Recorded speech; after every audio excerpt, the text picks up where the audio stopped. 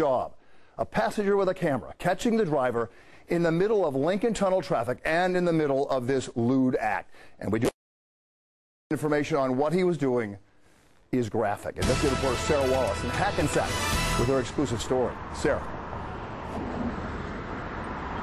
Well, Bill, we're here in Hackensack because we reviewed this video with the attorney for that passenger. Frankly, we had to see it to believe it. And we have learned more about the bus driver. He is 41-year-old George Simpson of Newark, and he has been charged with 3 criminal offenses.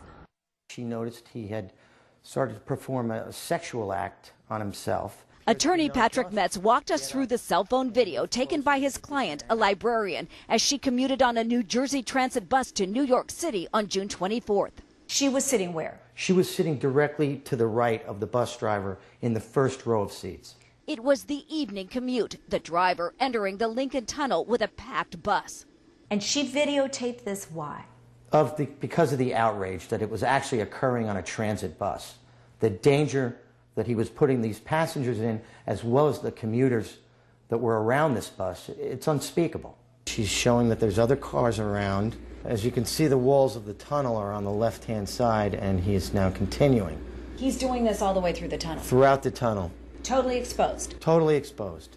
Now you can see what appears to be him to address the situation. New Jersey Transit gave us this statement. The bus driver in question was immediately removed from service without pay as a result of this disturbing and grossly irresponsible conduct. They'll claim they terminated him when they found out about it. Well, we don't know what went on before this, and certainly this is going to send a message that this cannot occur again.